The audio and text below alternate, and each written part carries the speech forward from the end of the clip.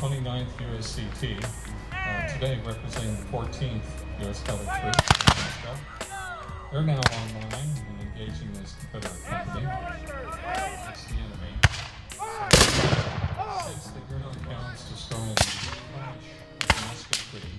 When you have a battle line, go off as a volley.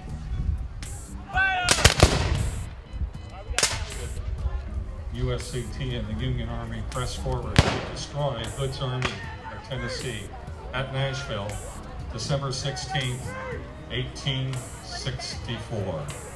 Well, the DuSable Museum was founded by Dr. Margaret Burroughs, an educator, an artist, and a writer. She recognized that our children, as well as our adults, needed a place that would remind them of who they really were, to correct the misinformation they had gotten for years, to talk about our contributions to not just America, but to the world, as the first people, as the civilizers of the world. So the DuSable exists to remind us who we are and everyone else, what our contributions have been to this society.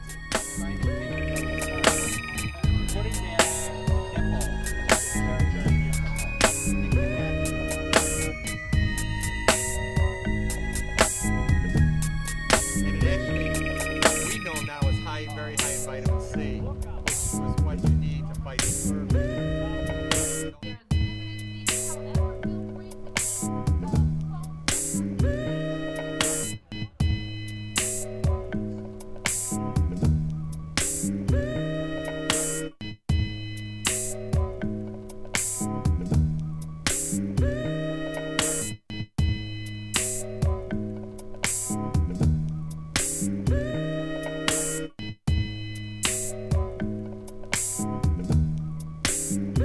Well, you know that if you don't know your past, you are condemned to repeat it.